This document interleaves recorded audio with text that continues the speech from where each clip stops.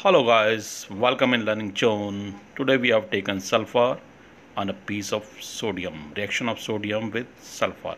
Highly exothermic reaction it is. Just enjoy it. And to initiate reaction, I will put a few drop of water on it, 2 or 3. Now the reaction will start on its own. You can see highly exothermic reaction here.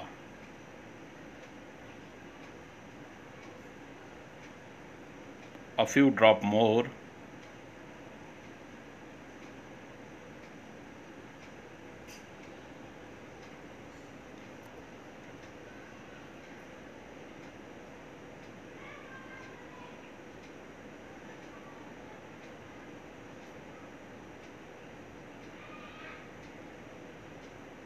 Now the next is we have taken potassium permanganate and added some glycerin on it. A little bit of more glycerin, and now the reaction will begin. A little more potassium permanganate. Now reaction has started now. It is also very exothermic. It has caught fire now.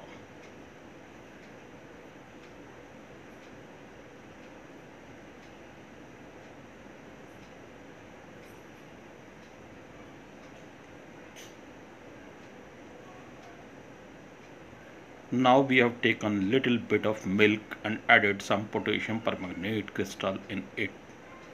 It seems to be that there is nothing, but just you watch it carefully. There's no reaction. Okay.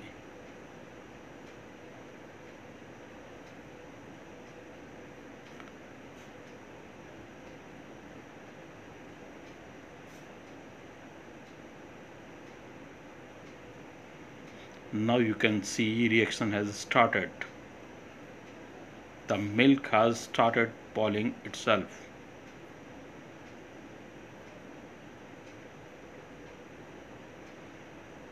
You can see the color of the milk. Gases coming out.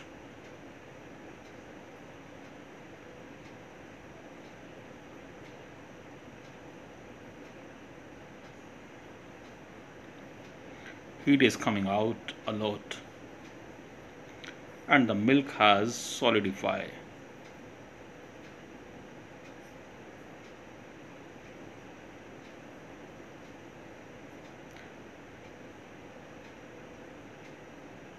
It is also highly exothermic reaction. Bowl has become too hot to touch, and milk is getting solid.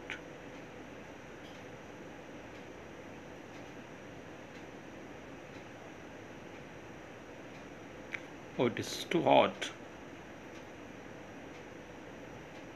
Okay, now you can say it is completely solid.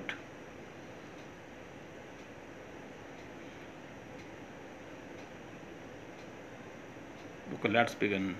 Next one. I've taken little sulfur, pure sulfur I have taken, and add magnesium wire on it, burning magnesium wire. And now you have started magnesium wire and sulfur both are burning, and you can see different colors, different flames here, red, yellow and white.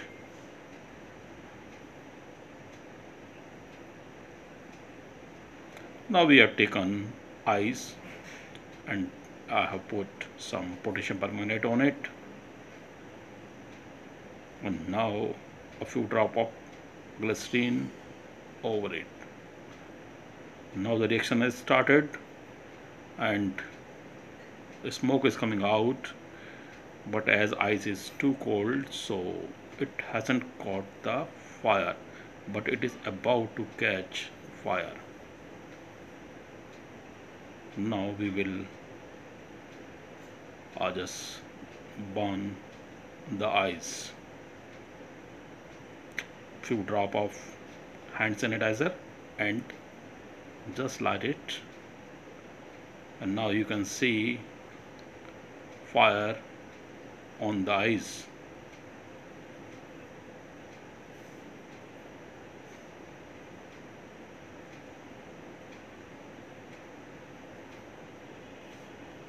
You can see the flame and it's burning the paper. Now we have taken a piece of sodium and kept it over on the eyes. You can see the highly exothermic reaction. It has caught fire. What a beautiful fire on the eyes. And never try to do this at home. It can be very risky, very dangerous.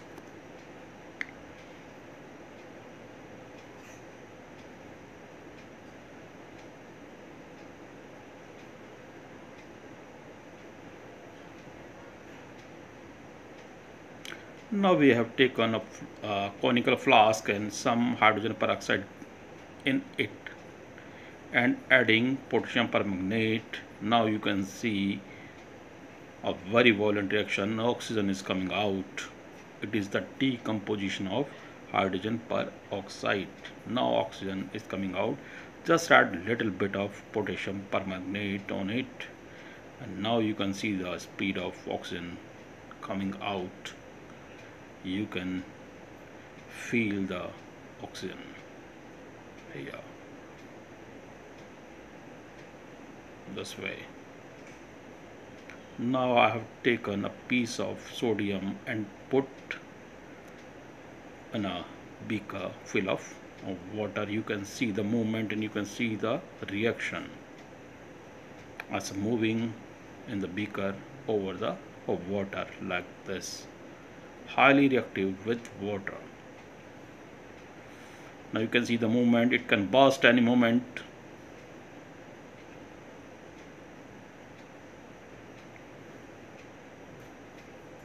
Sodium floating because hydrogen gas is coming out. It is pushing it, and as a floating, it can burst any moment.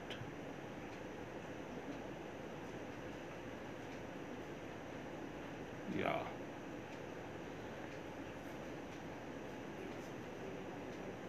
Just we have taken some NaOH in water in a bowl, NaOH solution in a bowl, and added a cane. Now you can see how the cane is moving. You can see here. It will melt into it. Heat is coming out. Hydrogen gas is coming out. It will dissolve on it after a few minutes. You can see here the bubbles coming out is of hydrogen gas. Hydrogen gas is coming out. Now you can see what happened to cane. The aluminum can is going to be dissolved, and now it has turned into pieces. Of what happened to it, you can see. In just a few minutes, the cane will dissolve.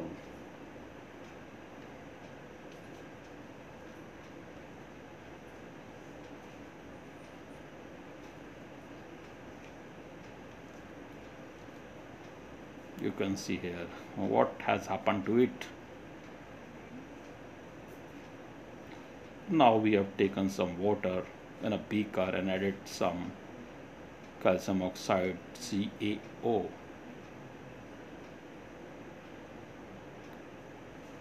And now it will start reacting, highly exothermic reaction of calcium oxide with water.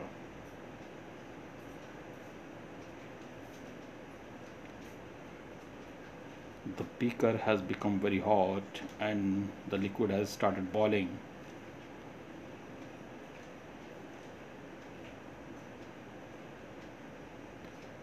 All these reactions and the experiments never try to do yourself. You can do in the presence of an experienced person or your teacher.